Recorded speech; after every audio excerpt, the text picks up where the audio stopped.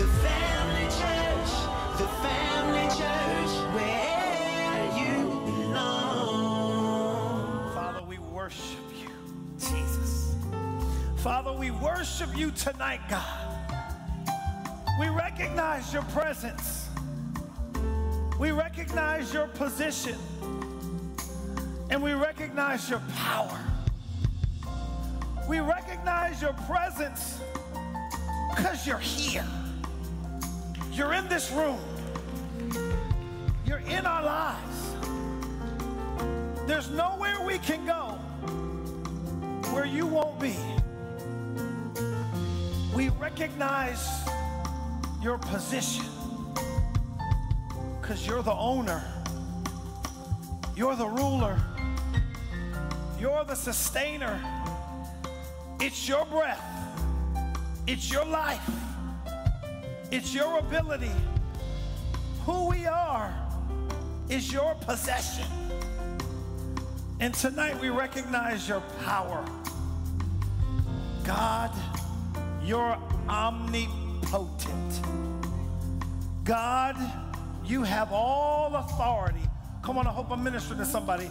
God, you have all rule. You have all dominion. God, you have the power and the ability to cause the last to be first and the first to be last. You have the power to turn a heart any way that you desire. Father, we recognize your presence. Lord, we recognize your position. And Father, allow us to be aware of your power tonight. We thank you tonight that allow your presence. We'll allow your position. And we will allow your power to give us a perspective, to allow us to see our lives, to allow us to see the things we've been worrying about, to allow us to see the things that we were afraid of, that we've been hesitant to do. Allow us to realize, God, that that's not our place. It's not our place to be fearful. It's not our place to be hesitant.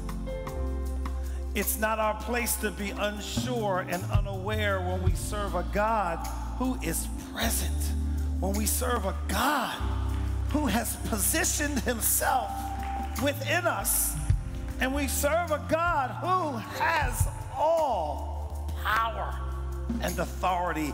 And right now, Father, I believe I'm ministering. I believe you're ministering to people in the room, God, who've had anxiety, who've been worrying, who've been afraid, who've been anxious, who've been manipulated, who've been manipulating because we lost sight that you are present, your position, and you are all powerful. But tonight, God, give us a new perspective. So we thank you tonight, God, that we recognize that you're holy. We thank you tonight that we recognize that you're holy. Father, we thank you that we recognize that we serve a holy God who is righteous, who is present, who has a position, and who's all powerful. And we thank you as a result of the word of God tonight that we're going to grow up. Oh, I'm going to say that again because that's the cry of our spirit. We thank you tonight that as a result of the engrafted word that we receive, believe, and put into operation into our lives, that there will be a new growth. There'll be a new birth. There'll be a new revelation. There'll be a new layer of your presence and your power that will give way. Come on, believe me, I'm prophesying to you that will give way to a new season,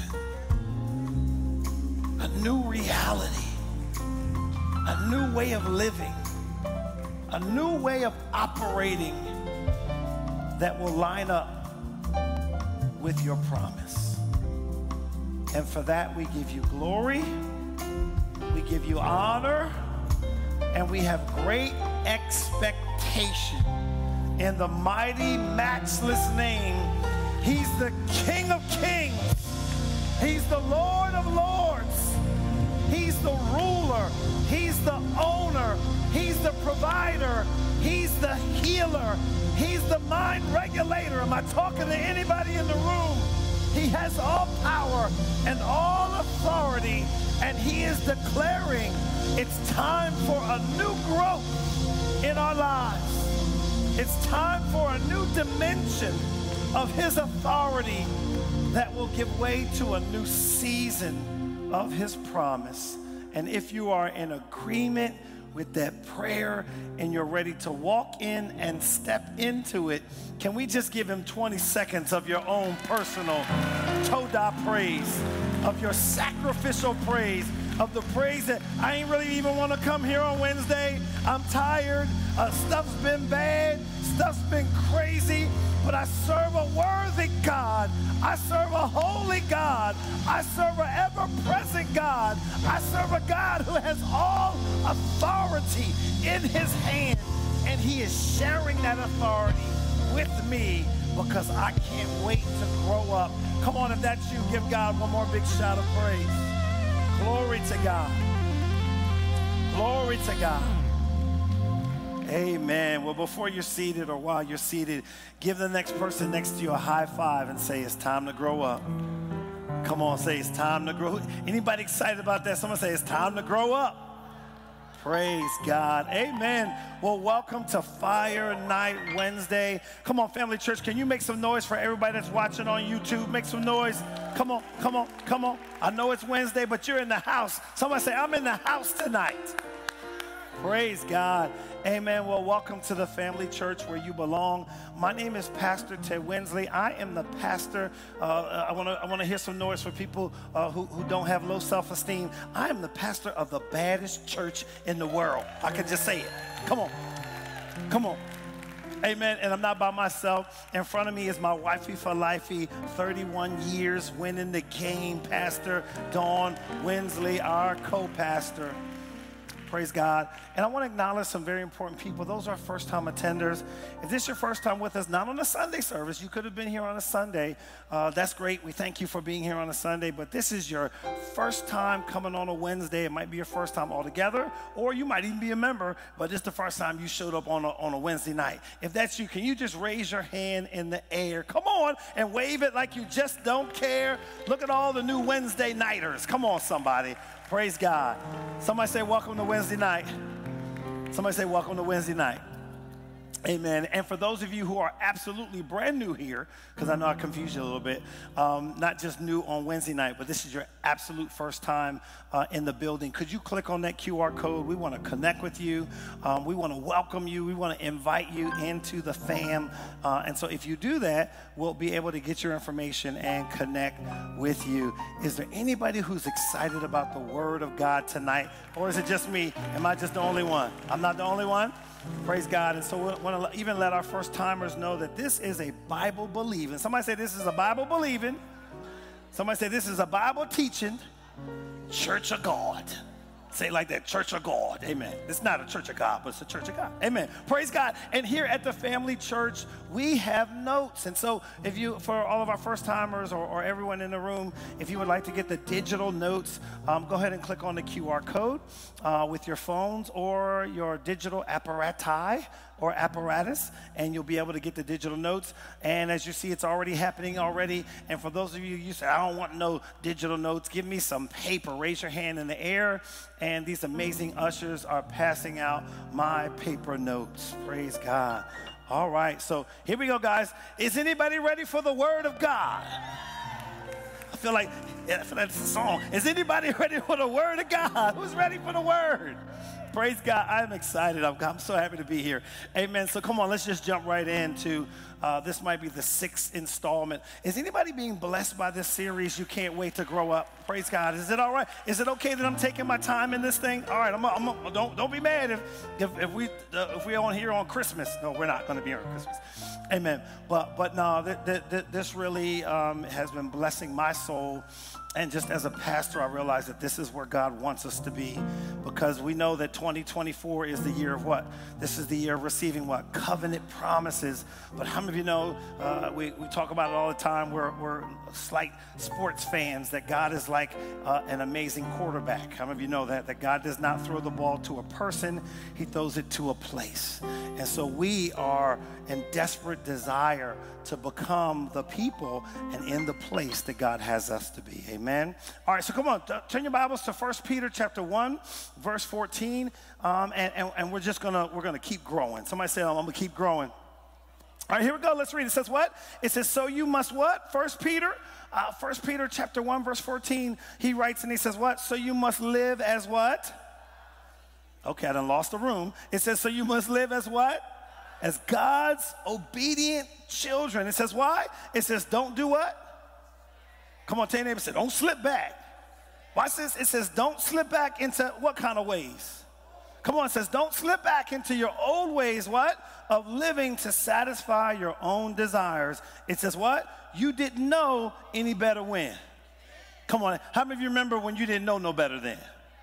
See, but how many of you know that the Bible says that when I was a child, what? I reasoned like a child, I thought as a child, I spoke as a child. It says, but now that I'm an adult, now that I'm desiring maturity, what does the scripture say? I'm now going to put away childish things. And so this is what I love about this season that God has us in.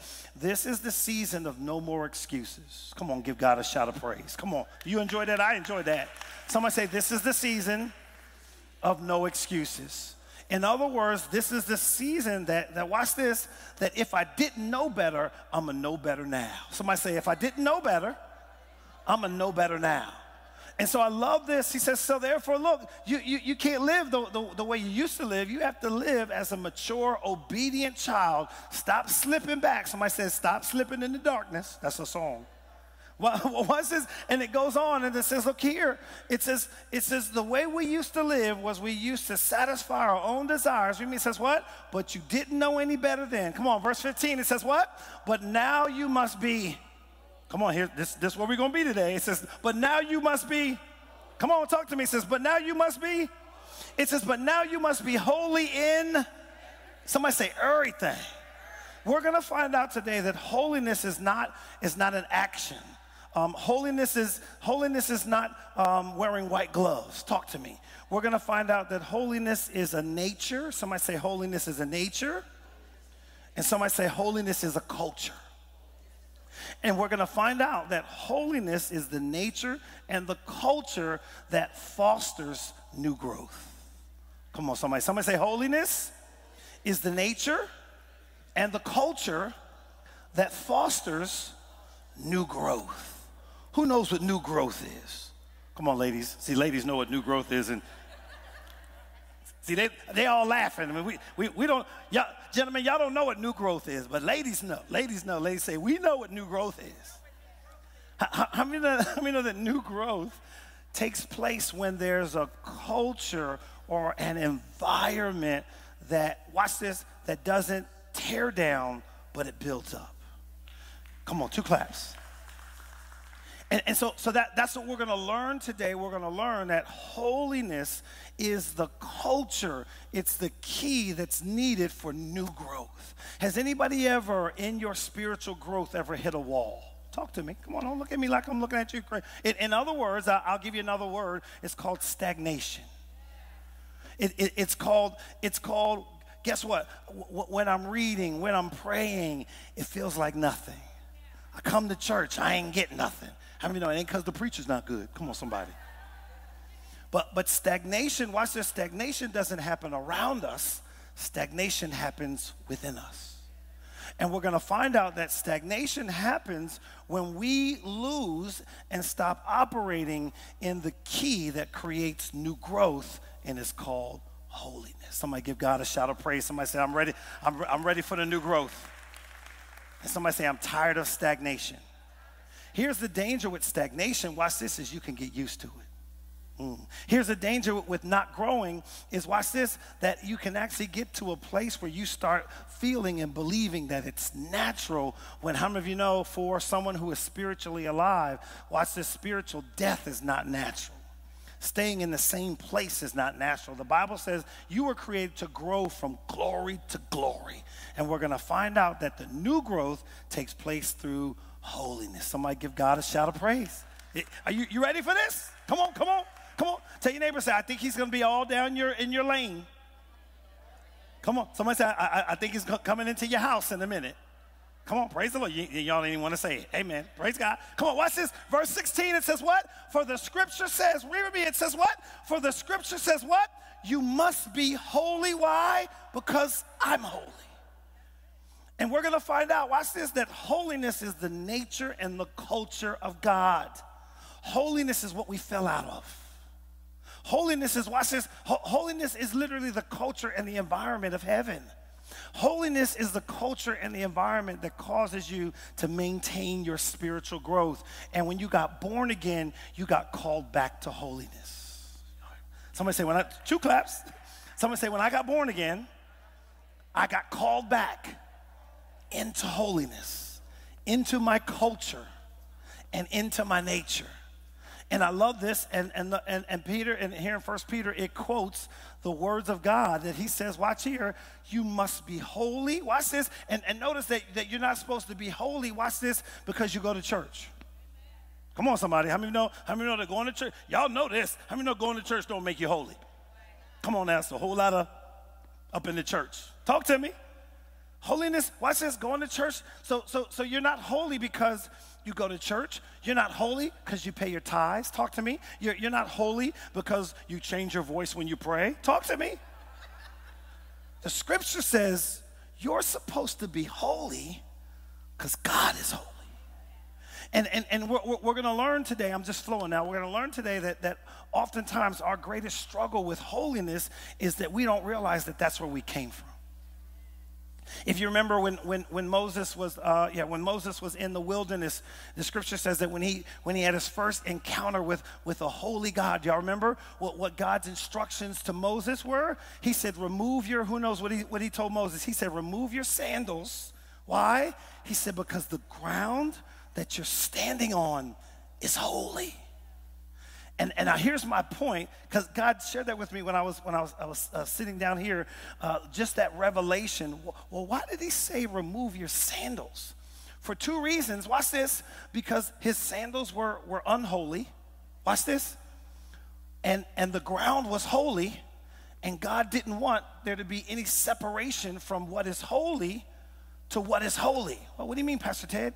Because God, at the same time that he was declaring that the ground was holy, he was also declaring, Moses, you're holy too. Oh, y'all hearing me? And he was saying, right now, your sandals are separating holy from holy. And one of our biggest issues, and I know this is messing with you right now, one of our biggest issues with walking in the culture and the nature of holiness is realizing that, guess what? Holy is where I came from. Are you hearing me? Holy is the destination of my life. Talk to me. Holy is the culture that God has called me to live in and to multiply. Somebody give God a shout of praise. And we're going to find out that holiness, somebody say holiness, is synonymous to my new growth. Come on, give God a shout of praise. So 1 Peter, watch this. He says, for the scripture says what? You must be holy. Why? Because I am holy. Let's read. It says what? It says holiness is a what? It says holiness is a topic that is often misunderstood among Christians. And like I said, even that revelation, it blessed me so when I was standing down there and God gave me that revelation about Moses. Like, why did I ask Moses to take off his sandals? Because I wanted Moses to realize that he was holy too. that he came from holiness. He has a right to be holy. And watch this. And anything that is stopping you from walking in holiness is an enemy to who you really are.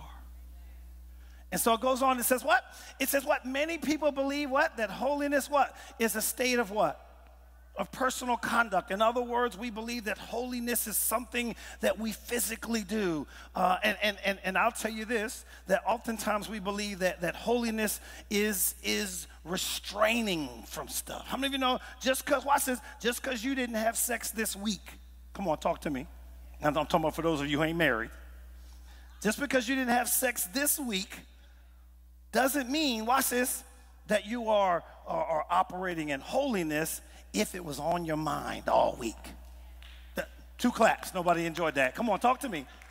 So understand that holiness is not doing. Watch this. Holiness is not restraining from something. Holiness has nothing to do with personal conduct. Let's read. It says what? It should be watch this. It says that many people believe that holiness what? Is a state of personal conduct. It says what? When actually our personal conduct should be a result of holiness. It should be a result of the culture that's on the inside of me.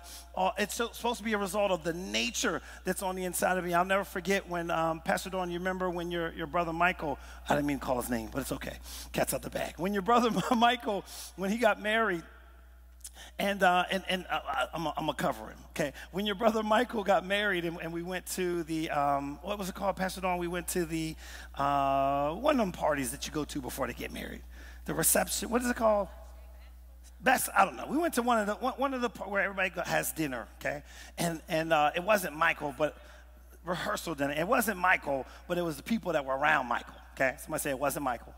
Okay, so it was people that was around Michael, and they said, hey, Minister Ted, because I wasn't a pastor at the time. He said, hey, we're getting ready to go to the strip club, but you can't go, Minister Ted. And I was like, I felt all the vibes. And I said, ho. And I messed with him for a second. I said, wait a second now. No, it's not that I can't go. And they, everybody got quiet. What? It's not that I can't go to the strip club. It's that I have absolutely no desire to go to the strip club.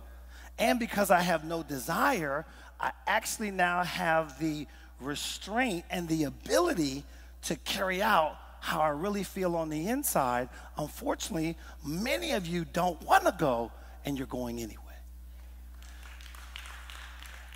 And so it's important that we understand, watch this, that holiness, that the culture, that the nature of holiness, it is what causes you to act the way that you act. Acting doesn't make you holy. Does that make sense? And this is important because how many of you know, if you're not walking in holiness, you can't keep up the act. Y'all didn't enjoy that. If you're not walking in holiness, you can't keep up the act because it is an act, because you're only restraining yourself. Well, watch this. You're only not smacking him or cussing or doing whatever it is that you shouldn't be doing, but you're only doing it because people are watching. Talk to me. Come on, talk to me. How many know it's easy to be holy in church? Come on, and some of us struggle with that. Talk to me. But watch this, but real holiness has nothing to do with your actions. It has everything to do with the culture. It has everything to do with the nature and the spiritual growth that is now compelling you and empowering you not to act, but to live. Is anybody excited about this? And I love it. I've said this before, that when you walk in holiness, watch this, you have the mindset that I don't care who's watching. Keep the cameras running. Oh, y'all don't hear me?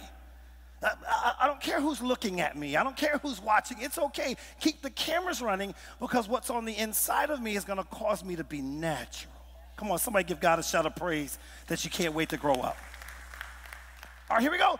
So watch this. So let's read it. It says here, it says what? It says we will what? We're going to discover that God will not just bestow holiness on you. Watch this. We must, number one, come on, you can write this in. There are 3 things that have to happen as a result to holiness that enable the new growth. We have to do what? We have to receive it, we have to grow in it, and we have to walk in it by faith. So holiness is something that you receive, or in other words, it's something, it is a nature and a culture that you acknowledge that is mine. Are y'all with me? In other words, you realize that guess what? That honoring God with my life, honoring God with my attitude, honoring God with my body, guess what? It is my birthright. Somebody give God a shout of praise. So I receive that. And once you receive it, guess what? You're able to grow in it. Is that making sense? And that's the beauty, that when we begin to walk in holiness, how many of you know that holiness creates a growth? It creates maturity. It enables you to be free. I'm going to tell you something. As you begin to grow in holiness, I say this a lot, you'll get delivered from people. Can I say that again? As you begin to grow in holiness, in this culture, in this nature, you'll get delivered from having to feel like I need to please people, from having to feel like I have to get his acceptance, I have to get her acceptance. Holiness, it becomes the culture and the nature. All I want to do is please God. Is this making sense? And this is important because in your development, in your growth, in your walk by faith, pleasing God is going to make people angry. Are you hearing me? Pleasing God is going to make people uncomfortable. Pleasing God is going to cause people, watch this, to have to look at you and see a mirror. Are y'all with me? Because how many of you know as you begin to grow, especially your friends, how many of you know that most of the time, especially before you were saved, birds of a feather flock together? Talk to me. How many of you know that most of the time, dysfunction chooses dysfunction? Talk to me. Come on now. Don't act like you're all holy and sanctified. And so therefore, watch this, when one of the two starts to grow, starts to mature, then that other person becomes a mirror, and it shows that person who they really are or how they've been operating, because I've decided to stop covering up the way you're acting by acting like you. Now I'm going to act like God. Is that making sense? Okay.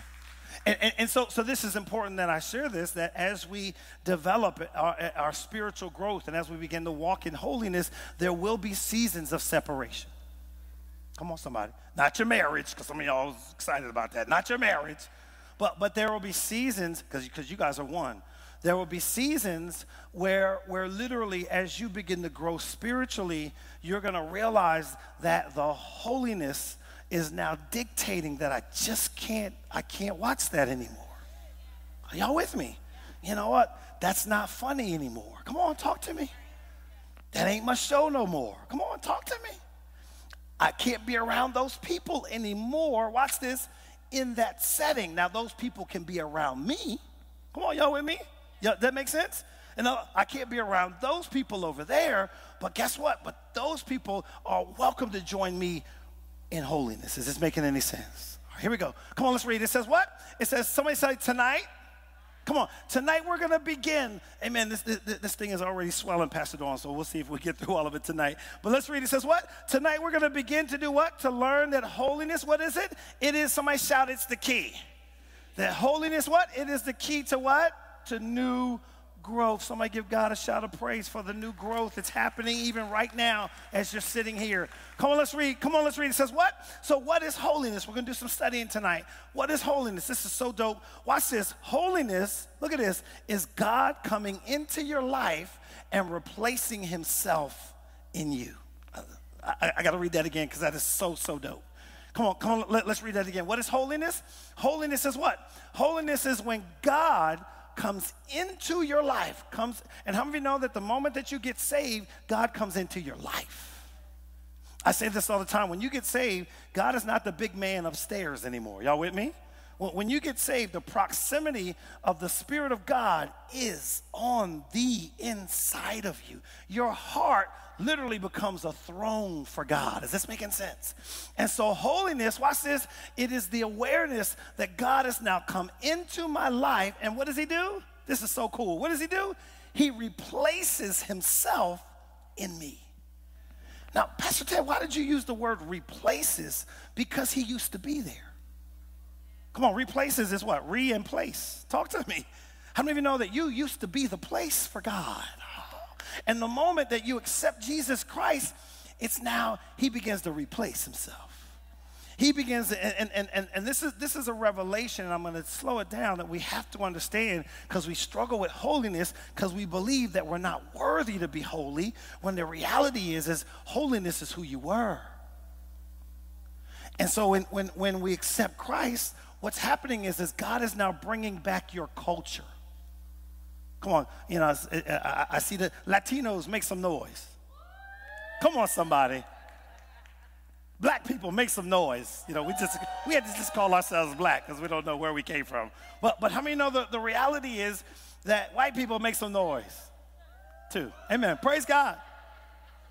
But watch this. But the reality, when we accept our true nature, I say this all the time, we realize there's only one race. Are you hearing me? When we begin to walk in holiness, we realize we only got one culture. His name is God. This is why the church is so divided, and I'll probably preach on this after the election, okay? But this is why everybody gets so polarized, because we actually turn something that is not even spiritual, which is politics and voting. Come on, talk to me. It has spiritual implications, but it is not a spiritual activity. Are y'all with me? We allow something like that to divide us when we forget that, guess what? We were all once holy, and God is all calling us back to holiness. And when we accept Jesus Christ as our Lord and Savior, we only have one nature and we only have one culture. And how many of you know, and He voted for us? Somebody give God a shout of praise. Amen. All right, that's my little voting comment. I'm done. Come on, let's read. It goes on. It says what? Holiness is when God, He comes into our life, and what does He do? He replaces Himself in you. And it says what? Holiness is separation from sin. Holiness is being purified by God. Watch this. And walking under the authority of God. So when you understand that now that I'm born again, holiness is my culture, holiness is my nature, now there comes an authority to be holy. Are y'all with me? Now there comes a grace to be holy. Now you realize that, guess what?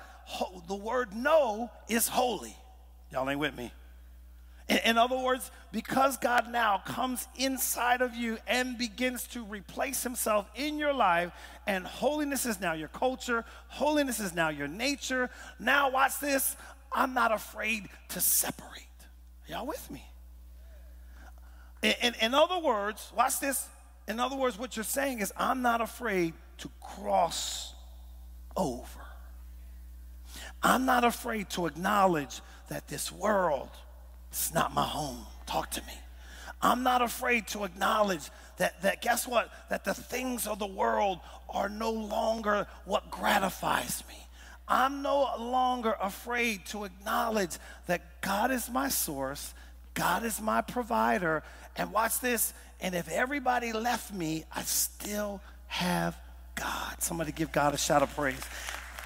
And that's the point that I'm making. As we begin to walk in holiness, you get delivered from needing people. Is that all right?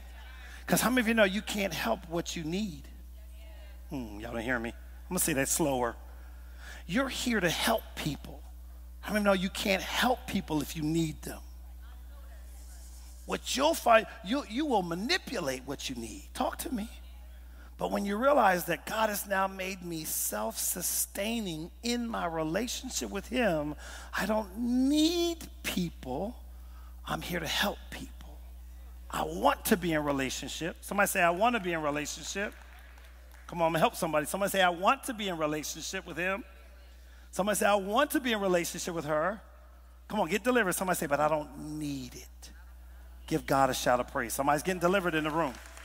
Come on, let's read. Watch this. Come on, it says here, watch this. It says what? So what is holiness? We're still talking about holiness. Are y'all getting anything out of this? We got 12 more minutes. Watch this. Holiness is, I'm going to cuss. Can y'all handle it? Holiness is submission. Come on, I'm cussing to your flesh.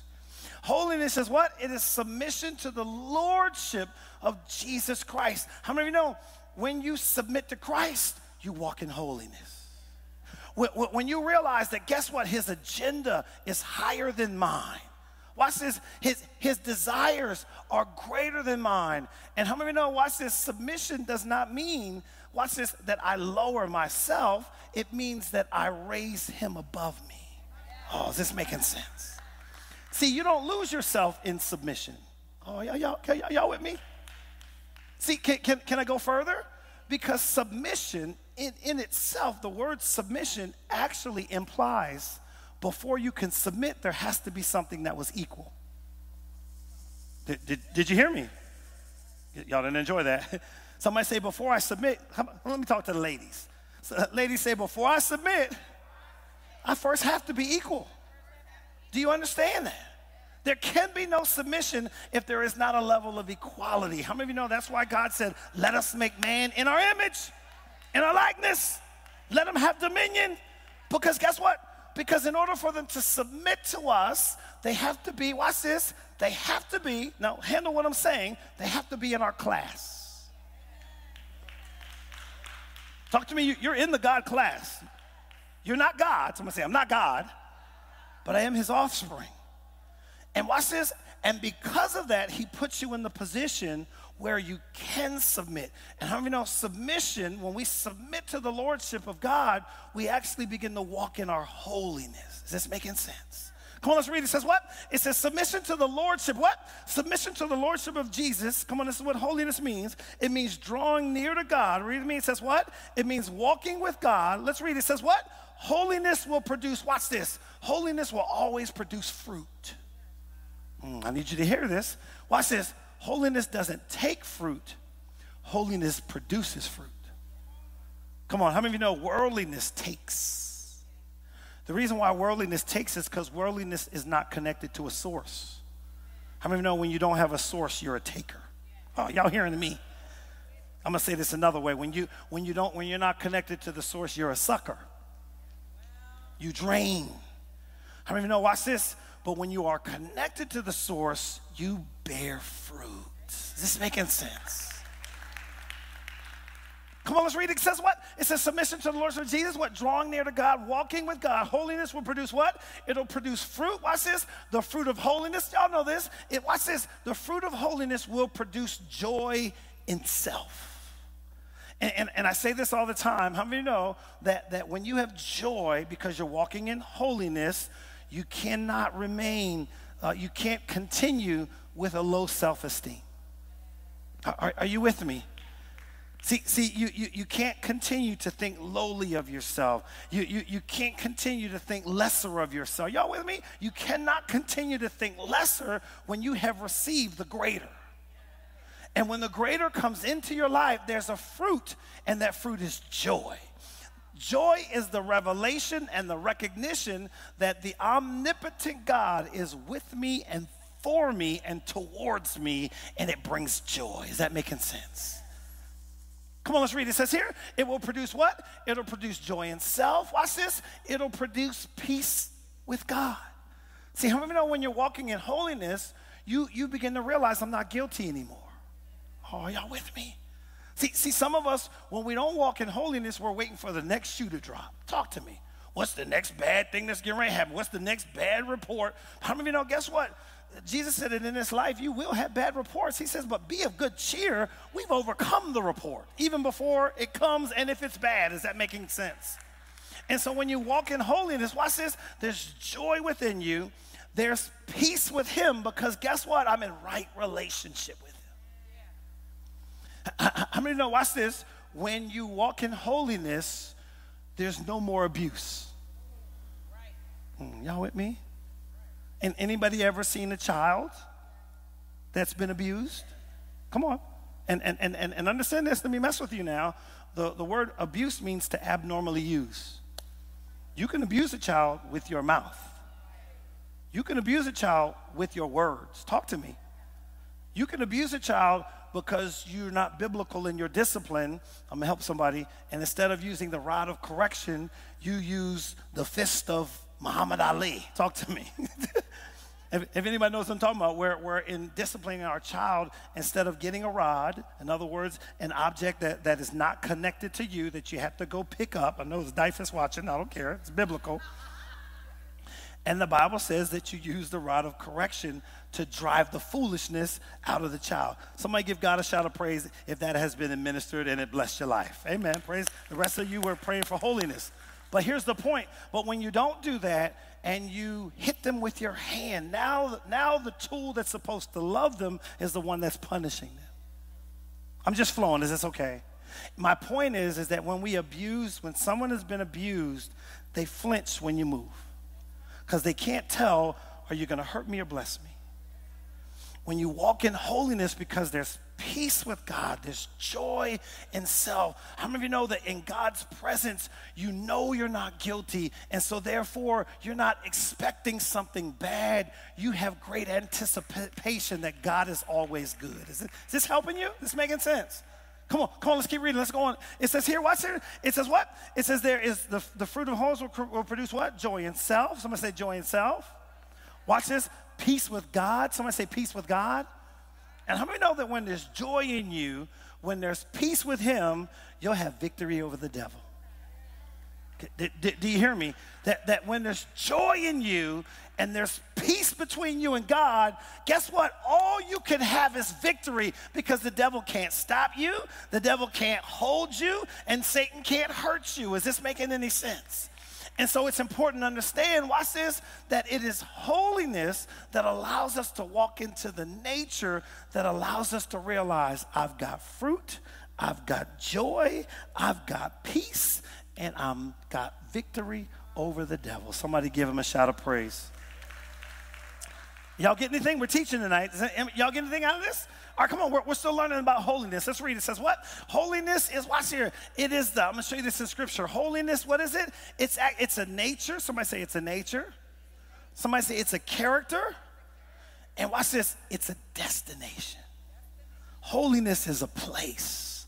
Holiness is a place, watch here, that is the destination of every believer. I'll show it to you. John chapter 1, verse 12. Let's read it together. It says what? But as many what? But as many that did receive and welcome him, what did he do? He gave them what? He gave them authority, power, privilege, right to do what? To become the children of God. It says what? That is to those who believe in, adhere to, trust in, and rely on his name. The power to become a son of God is the power of holiness. Bible says that he's going to give you power to become sons of God. And ladies, y'all know that there's a man on the inside of you. Come on, give God a shout of praise, ladies, if you know that there's a man on the inside of you. And when we say man, we're talking about a spiritual man. And so when God is saying that, guess what? When you got born again, there's a spiritual man. There's a spirit man on the inside of you, and that spirit man has the inheritance of the Son of God, and that inheritance is the power of holiness. Is this making sense? And so in other words, holiness is the recognition that I'm an heir. Somebody say holiness is the recognition that I'm an heir. How many of you know, watch this, I want to talk to you, I'm almost done, that heir means that I have standards now. See, how many of you know holiness means that, guess what? I don't just accept anything. I don't let you just call me anything. I don't watch this. Let's nuance this, because I want to bless somebody. That how many of you know that when you know who you are and somebody calls you out of your name, you don't even have to get emotional. As a matter of fact, what they're trying to do is to get you emotional. Because if you get emotional, it's because you actually think that you are what they called you. But watch this. What'll scare them is when you act like you're not talking to me. Because the reality is watch this, when you begin to understand who God has called you to be, and when you're walking in holiness, the reality and the revelation is that I now have control over my emotions, because I don't get emotional. Come on, let's read. Watch here. It says, watch this. It says what? It says salvation. Look, it is not the end of the rescue. It's the beginning, because God wants, watch this, God wants you to become, watch this, something after you're saved. In other words, after you get born again, after you've been rescued, he doesn't just want you to be saved. Now he wants you to be holy. Oh, is this making sense? Come on, let's read. It says here, it says what? If all you do is receive Jesus, watch this, then you'll go back to what you were. In other words, if I got Christ But Christ doesn't make me holy. Y'all with me? If I got Jesus and now I got fire insurance, I'm not going to hell, but Christ doesn't make me holy. Christ doesn't return me to my culture. Christ doesn't return me to my nature. Then you want to know where I'm going? I'm going right back. Somebody say, I thank God I'm not going back. Come on, let's read 2 Peter. Y'all get anything out of this? I'm almost done. 2 Peter, watch this. 2 Peter chapter 2, verse 20 says what? For after they have what? For after they've escaped the pollutions of the world through what? Through the full, look at this, through the full personal knowledge of our Lord and Savior Jesus Christ. What? They again become entangled in them and are overcome. What? And so what happens? Their last condition is worse for them than the first. How many of you know that people who, after they get saved, do not get their minds renewed by the word of God, their condition is worse than before they weren't saved? In other words, it's like, okay, you're saved, but now you've become a half-breed. Y'all know with me? See, how many of you know, watch this, that when you were unsaved, you were never double-minded? Talk to me. Come on, Mark. You know you wasn't double-minded. I'm going to the club. I'm going to have that drink. Talk to me. What nothing double-minded? But watch this. But now when you get born again, how many of you know your spirit man is whole? But if you do not continue to grow in maturity, learn about holiness, and develop your growth, watch this, your soul is still worldly. And now you become double-minded. Come on, let's read.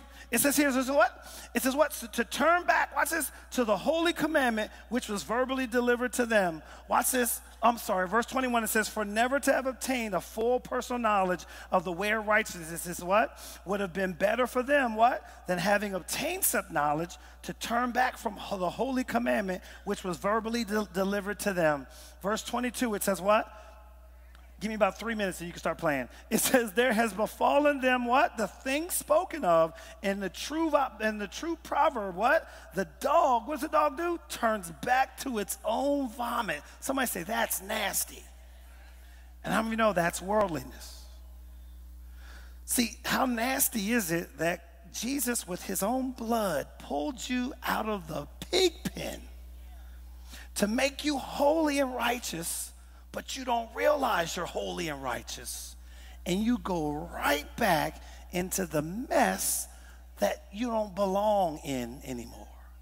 And how many know that, watch this, that after you get clean and you go back into it, there is a point where you're out of place?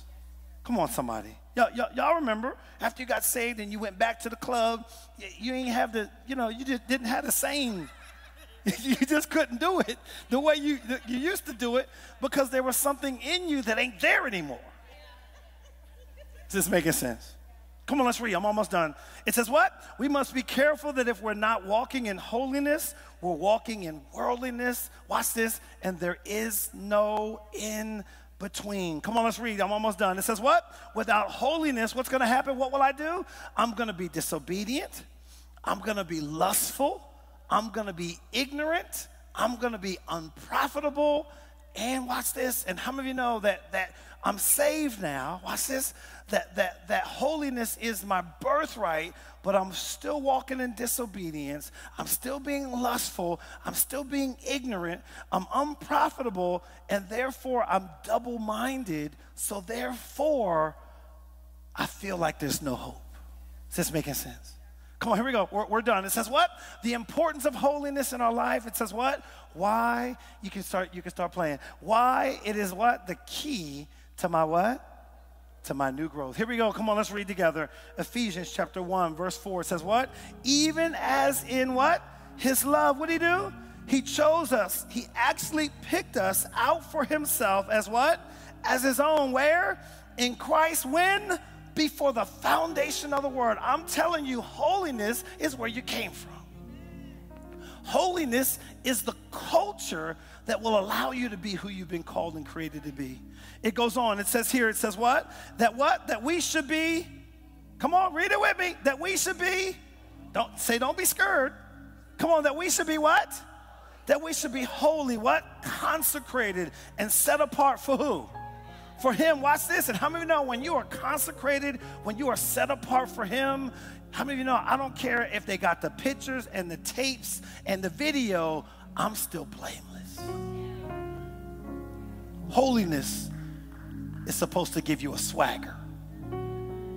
Holiness is what's supposed to give you confidence because I don't have a sin. Watch this. Because I'm not conscious of my sin anymore. What I'm conscious of is the blood of Jesus. Oh, y'all hear me? I'm conscious that his blood removed my sin. Guess what? And even if you got the tapes, you want to know what I'm going to say if you show that? That ain't me. Somebody say, that's not me anymore. Somebody say, I'm not the person that did what I used to do because God made me holy. I'm rhyming and I'm somebody new. Somebody give God a shout of praise. It says, blameless in his sight, what? Even above reproach before him in love. Come on, we're done real fast. Number one, it says what? Holiness is not an option. It's God's intention and purpose for our lives now. Guess what? Holiness is not optional, y'all. Holiness is your purpose. Holiness is what you've been called to. And watch this. And until you make a decision to be holy, you're not going to keep growing. Somebody say, but I am. Somebody say, I'm ready to embrace my culture and my nature. Come on, here's number two. It says what? Holiness sets believers apart. How many know when you walk in holiness, I am different? Are you with me? I am special. I do deserve God's best. And guess what? It's not arrogance. It's not pride. It's his nature. As a matter of fact, when you walk in holiness, it should make you humble.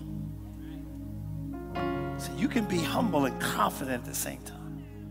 Come on, let's read. It says what? Holiness, what? Sets believers apart. It says what? Making us God's people and reflecting God's nature to the world. When you walk in holiness, I say it all the time in this church, that the greatest form of evangelism is not suffering, it's winning.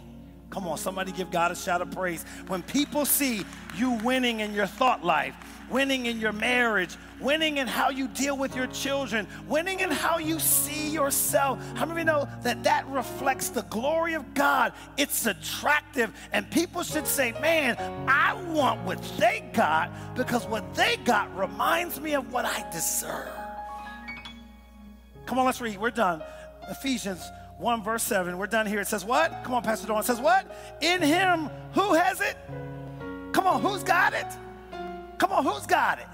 Come on, let's read. It says what? In him, what? We have redemption. Read with me. Deliverance and what? And salvation through what? Through his blood. What did it do? The remission, the forgiveness of our offenses, our shortcomings, and our trespasses. It says what? In accordance with the riches and the generosity of his gracious favor. Did you get anything out of the word tonight? Come on, let's bow our heads. Father, we give you glory. We honor you. We thank you, God, that we found out today that not only are you holy, but holiness is our nature. Holiness is our destination.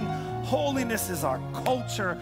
And when we receive a holy and righteous God, we have the ability to be holy because he is holy. And you're here tonight with every head bowed and every eye closed. And as the word was coming forth, it allowed you to realize, my goodness, this is what I deserve. My goodness, nothing else matters. My goodness, no wonder why I'm not satisfied. No wonder why I haven't been content, because I need to walk in my culture. I need to walk in the nature of God. Tonight I found out it's holiness. And if that's you with every head bowed and every eye closed, you recognize, well, first of all, Pastor Ted, I don't really have a relationship. This is not about action. This is not about restraint. It's about a relationship that creates a new culture and a new nature. And you said, Pastor Ted, well, I've never walked into that type of relationship, but tonight I want him. Or you're here tonight, you said, I am in a relationship, but Pastor Ted, I realized that worldliness, I realized that not putting him first, I realized that not renewing my mind, I realized that not hearing the truth has actually caused me to not grow. I've been capping, I've been stagnant, but as the word was being preached, it was almost like that there was a river of water, of living water, that's reminding me that I'm supposed to dive in. I'm supposed to live in holiness. And tonight I want to recommit my heart back to God. If that's you, I'm not calling you up here. I'm not going to embarrass you. I want to pray for you, but I need to know who I'm praying for. And if that's you tonight, for either one of those calls, can you just lift your hand in the air? And I put my hand up. I'm joining you and you right now all over the building. If that's you, say, Pastor Ted, I recognize my need to walk in holiness. I recognize my need to take a step, to cross the line, to take a radical position, to be who God has called and created me to be. If that's you, just pop your hand in the air all over the building. Come on, I see that hand, I see that hand, I see that hand, I see that hand. If you're not raising your hand, start praying for people to raise your hand, raise their hands, and you'll recognize, maybe I think I'm praying for me. I see those hands. God bless you. God bless you. Come on, put your hands down. Come on, repeat after me. Say, Dear Heavenly Father, I thank you. Come on, repeat after me. Say, Dear Heavenly Father. That's everybody, all of us. Say, Dear Heavenly Father. There you go. I thank you for loving me so much that you would give me your very best. Tonight I found out your best for me is returning me back to my culture, back to my nature through your Son called Jesus Christ. I receive you, Jesus, as Lord, as Master, as Savior. I receive my holiness. I receive my destination and my character with God. Come on, make this declaration now that you've declared. Say, and now, devil, I declare to you, you can no longer fool me, harass me, or try to make me go back. I have a nature. I have a Lord. I have a Savior. His name is Jesus. Somebody say, thank you, Jesus. From this day forward, I declare my salvation, my deliverance, and my change. My change. My change. In Jesus' mighty name. Come on, can we give God a shout of praise? Were you blessed by the word tonight? Amen. It blessed me.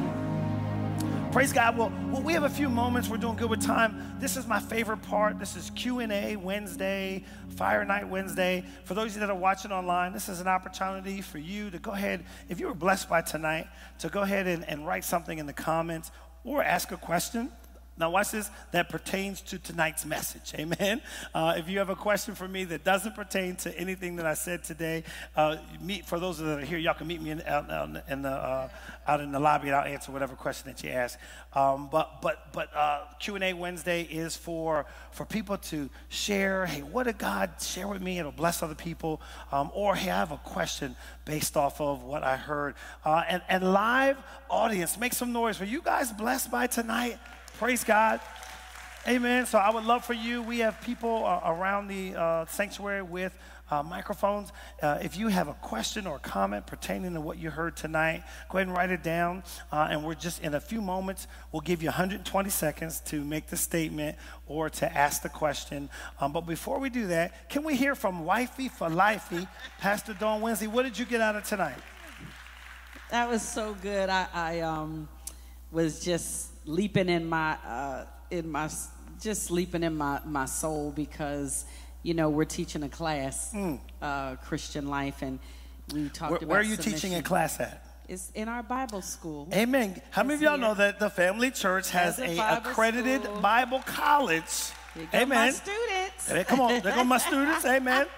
You guys need to join, get into class. But go ahead. And we just talked about submission last night. Amen. Yeah, so it was really good. Was that all in your class a little bit? Amen. Praise God. But I wanted to kind of go back because you talked about the abuse. Yeah. Or the abused child. Yeah. And how, you know, They, they'll flinch when it's time to, because I don't know what's about to happen. Are you going to bless me or punish me? Yeah. And I thought about, adults. Yeah. Christian adults. Sure. They do that. Yeah. They're always on guard. Like, yes. Are you going to take something from me? Right. Or are you going to abuse me? Yeah. And, and we see that as being pastors all the time. People just kind of always being on guard. Yeah. And it's like, we're trying to teach you about holiness. Sure. God, we don't want anything from you. So good. God doesn't want anything from you. Amen. We're trying to get something to you. Amen. But you're doing this. And until you finally realize the thing that God is trying to get to you, that's authentic and it's real, then now so good. They'll relax and they'll receive. I love what you said, and I think oftentimes it's because it's a misunderstanding because we know that something has to be given up, and you think that we're going to take it from you. We're not going to take it from you. You're going to have to relinquish it yourself. So oftentimes that's where the guard is, because it's like, I know I need to give things up. I know I need to stop this. Are you going to make me? And the realization is we're not here to make you. We're here to get you to the place where you realize that I'm mature enough to lay the thing down. Amen. That was good. Amen. Praise God. Any questions or comments? Don't make nothing up. Praise God. Yes. All right, I'm going to try to make this question clear. Okay. Uh-oh. Okay, so you were talking about like the things that you get separated from as you get more filled with holiness. Uh-huh. There are going to be seasons in your life where you have to separate from the things, people, places. Yes. Right? Okay. So is it holiness if when you're separating you feel irritation, Sure. not like you're angry or you have bitterness, but you just I'm having more and more difficulty at work. Yeah. My work environment used to be a place where I could flow very casually. Yeah. And know that this is where I so good. grow, right? But lately, there is an irritability in me. Yeah. Where the environment at my work is no longer the environment that is, I guess, pleasing, but I'm aware, right? Okay, cool. Yeah. And I love the question, because what she's saying is as holiness is taking place, so I'm gonna lean in to what you're saying, that that you will now not be able to tolerate things that you could tolerate because now you're changing. And the reason why you could tolerate it is because you used to be like it. And now that you're growing and maturing, now this is important because sometimes what we'll do is we'll think, I need to leave this place. No, I say this a lot. Somebody say the thing that bothers me the most is often showing me what I've been assigned to solve. And so how many of you know if God wants to change your environment, he has to first stop you from participating in it. And so once he changes you, now the environment that you're now supposed to change is going to irritate you until you are the agent that brings change. Does that make sense? I have a comment that leads to a question. Yes. And it could be for some of any teenagers or young adults that are in here. Yeah. When I was younger, coming up, going in college, there were certain friends that I was building relationships with that were not saved. But when I decided to be more mature and more, on fire for God, I feel like I just cut them all off. And I felt like I was a jerk. Like, looking back, I'm like, should I have just cut them off like that? Yeah. So for people who maybe are in the same situation and they're trying to figure out, okay, I know I need to set myself apart from these people, but how do I do it without killing my witness in the future, I guess? So good. And there are layers to that. I think that, if you look in the life of Moses, that Moses was a deliverer, but he was living in and taking part with the thing he was supposed to deliver. So therefore, what did God do? He took him into a wilderness, and the wilderness is a place of death. And so he didn't go to the wilderness to die. He went in the wilderness to kill the thing that was in him so that he could go back to Egypt and deliver it.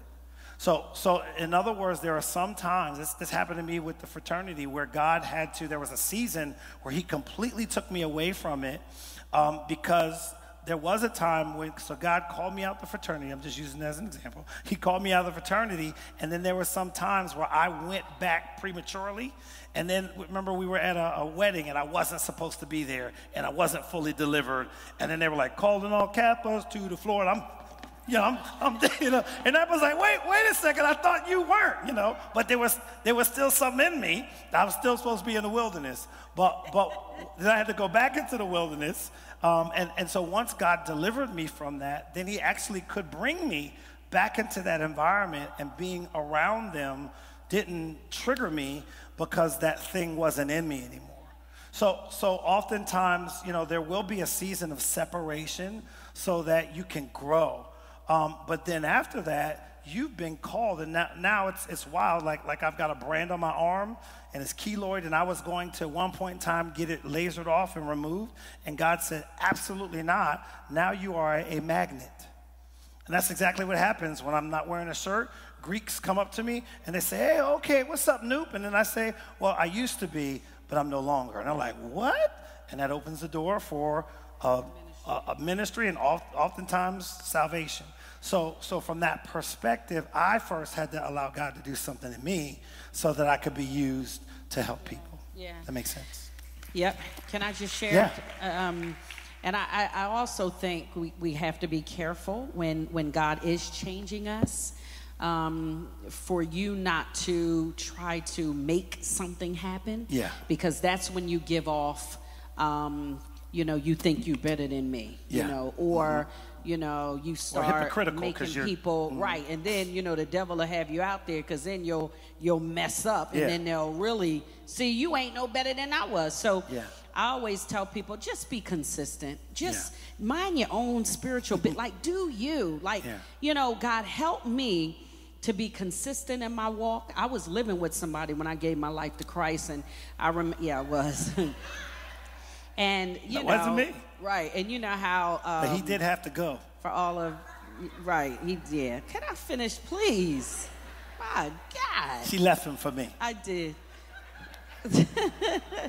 But anyway, I just remember saying, God, you're not the author of confusion. Yeah. So, I'm not going to be, confusing. And I just said, we got bills. We done mixed bills together. And, you going to do this. And, probably about a week later, he said, I think we should probably just... because I was consistent. Yeah. And there was some doors that had to be closed. Amen. And I think, that's enough. There was a door that was going to open. Right.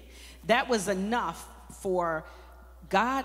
If God can use your obedience. So good. That's all he needs. All he needs is your obedience. And then that will walk you towards the place you're supposed to be. And anything around you will bow down. So good. So that way you don't have to feel like you got to do anything. So good. Amen. All right. Yes. Here's the last one. So I have to ask this question. And it's, come on, rise. Sure, I'll rise. So I have to ask this question. Where you said that where God is replacing himself inside of us. Yes. I felt led to ask this question. Does that mean that he's repositioning himself, back in us again to utilize us, to be able to speak out God's glory and God's truth to other people that don't know who he is? Yeah, absolutely. But the profundity of the statement was the replacing. Was the realization that he had a place. Oftentimes when we talk about the fact that when Jesus said that Satan was our father, he was, but before he was our adopted or foster dad. But before that happened, we were born of God. So when Christ comes back into our life, it is God repositioning or reestablishing himself. So the reason why I made the comment was so that we realize that holiness, and we'll talk about this on Sunday, is our birthright. It is what we deserve. It is what we've been created for, and we've been designed to receive. Yeah. Amen. Awesome. Yeah. We have a couple of questions online too. Oh, that was as it. we're getting. That was it. All right. Yeah. So watch this. And- So one more. I'll take you. You'll be the last one. You'll be the last one. Lewis. With the mic, and then we'll read the ones on here. And then, at the end of the day, Pastor Ted, because, Jesus lives on the inside of us, we have the ability to be holy. So you can't say, I can't do it. Well, we know you can't do it, but you can do it through your, your submission to Jesus Christ. Yeah. So during your season of separation, which I feel like I'm in right now, how do you do that and not offend? Because it's almost like the people you try and explain things to, they almost get offended, almost like they're almost like angry at the fact that you want to make a change in your life. And, so how do you do that without? And that's what I was preparing us for, because you can't. you can't do it and not offend. Because if you are trying to do it and not offend, you won't do it. And that's why I said that holiness, the pursuit of holiness and the power of holiness delivers you from the opinions of people, because you get to the point where I love you, but I love him more. And I'm sorry that this offends you, but I'm not sorry. And so oftentimes that also, and this is also why I make the point that this is free for somebody, that dating is not evangelistic, that oftentimes what we'll do is we will compromise as a single person to date someone who doesn't know God or who doesn't know God, if y'all know what I mean, and thinking that, well, if I date you, well, I'll bring you to God, when actually you're stepping down or stepping away from God in order to date them. And what they're learning is that you're actually putting me ahead of God. In your case, what you're saying is, I'm not going to put you ahead of God, even if it offends you. And that actually is the witness, and that is what causes people to see something authentic and say, if that's real, I want some. Yeah. Amen. So good. And I think you had said this before. Yeah. A lot of times when people, when they do get angry or respond a certain way, they're really, I think you may have said this, they're really, right, there's something that they desire, and the fact that they see you operating in it, sometimes that brings about anger. Sure. You know what I mean? So that's why we can't get offended, you know what I mean, when or emotional, or Mm-hmm. take it personal, because you don't know what's happening on the inside of them. Just stay consistent. Amen. Amen. Awesome. So here we go. Sharissa Blackshear said. Shasha Ray. Oh, I'm sorry. That was really bad. Shasha Ray. Thank you, baby. Sorry, Shasha Ray. Sorry, Shasha. Shasha Ray Blackshear said, is holiness a journey or a destination? And what we're learning, that holiness is synonymous with spiritual growth. And we learn that spiritual growth is a what? It's a journey. That's why we said it's not levels, it's layers. And when you go from layer to layer, then you'll find yourself in different situations or positions that then require for more layers and layers. So, yes, holiness is a journey. And we don't arrive until the scripture says that we are face to face and we're like him.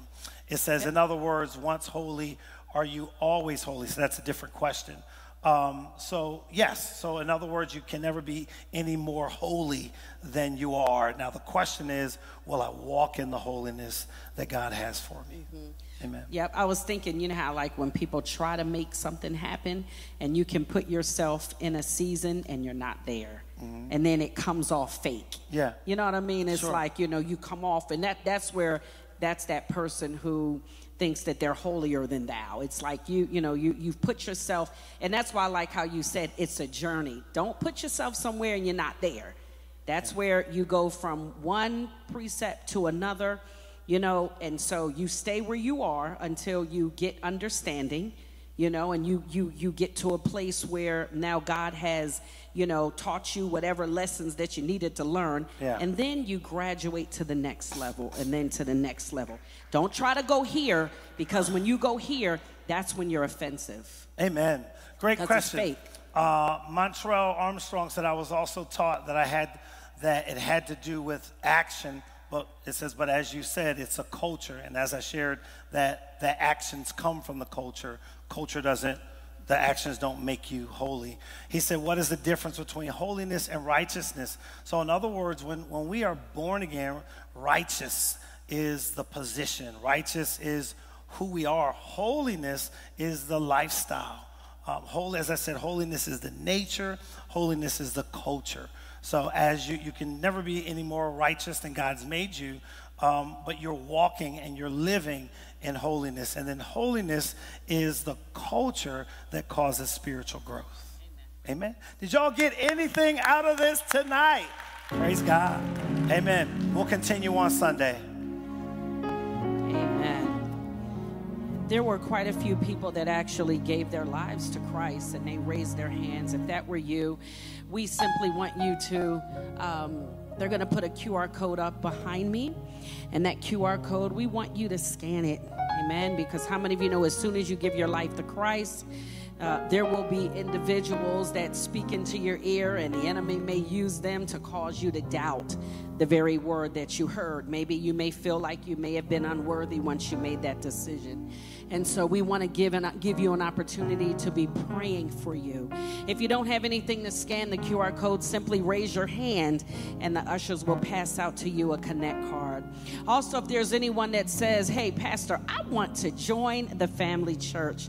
If that's you and you desire that this is your church home, simply raise your hand, or you can scan the QR code and we'll receive you into this local church.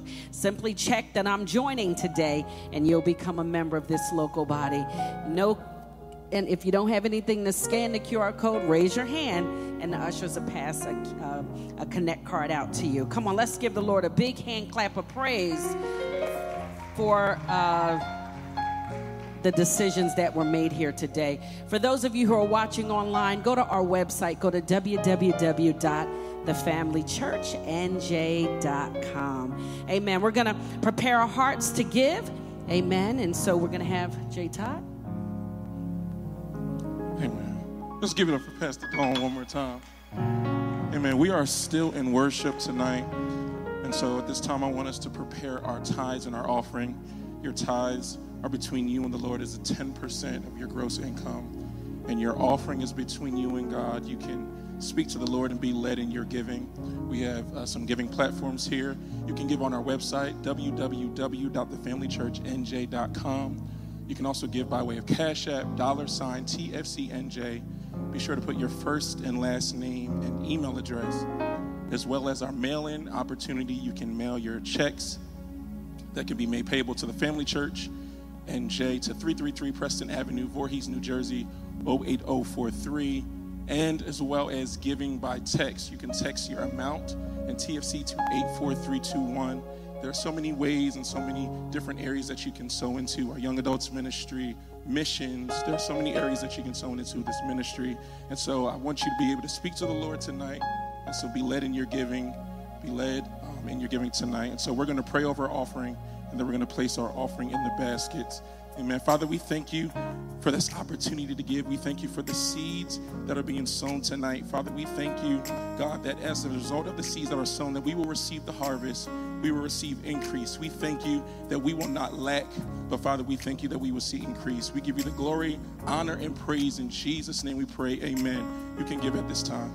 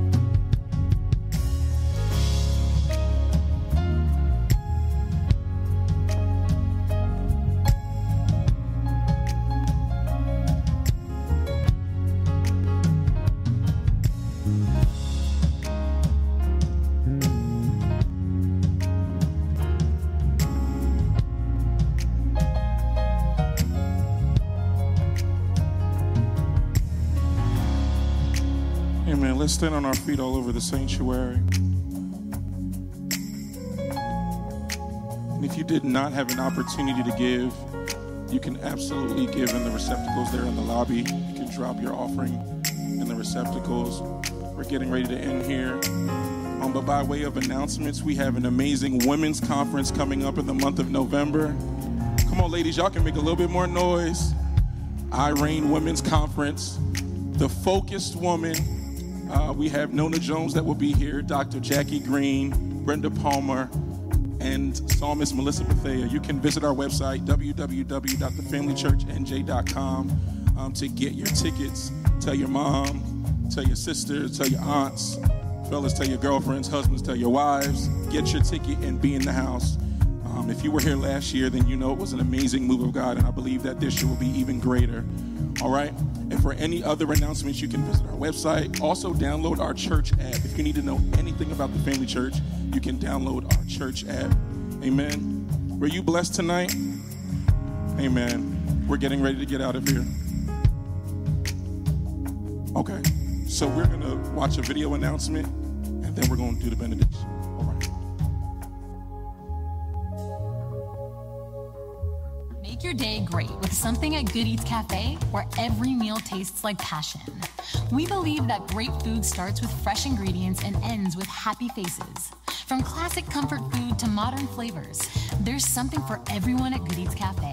Good Eats Cafe is where memories are made. Good food, good company, good vibes. That's Good Eats Cafe.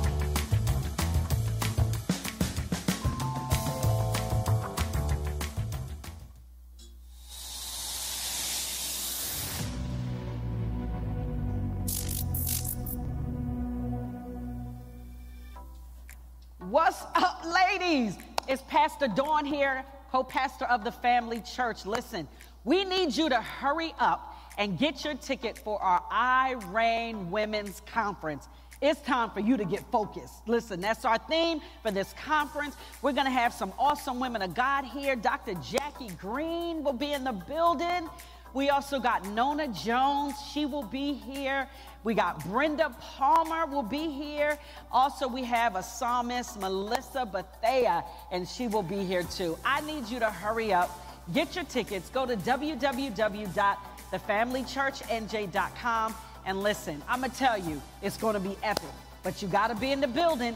Listen, it's time to get focused. Peace. Amen. Let's stand on our feet. And if you guys don't know where the Good Eats Cafe is, it is right here on our campus, right upstairs. It is in our cafe. All right. And once again, were you guys blessed tonight? Amen. So we're getting ready to leave. Let's just pray. Father, we thank you for this night. We thank you for this adjustment spiritually. We thank you that we are maturing, we are growing. Father, we thank you that we are even evolving into holiness. We thank you that we're leaving here with a greater revelation of what it is to be holy. Father, we thank you, God, that you have downloaded and imparted something new in us, and we will not keep it to ourselves. We thank you that the word that we receive will exude out of us, Father, and that everywhere that we go and every environment that we're in will be affected by what we heard tonight. We give you the glory, the honor, and praise. We thank you for our pastors, Pastors Ted and Dawn Winsley. We thank you for their yes, and we thank you for what you are doing in this house. In your name we pray, in Jesus' name, amen. Amen. You are dismissed. Meet us here on Sunday morning at 9:30 and 11:30 a.m., as well as Wednesday night at 7:30. And remember, the Family Church is where you belong. Have a good night.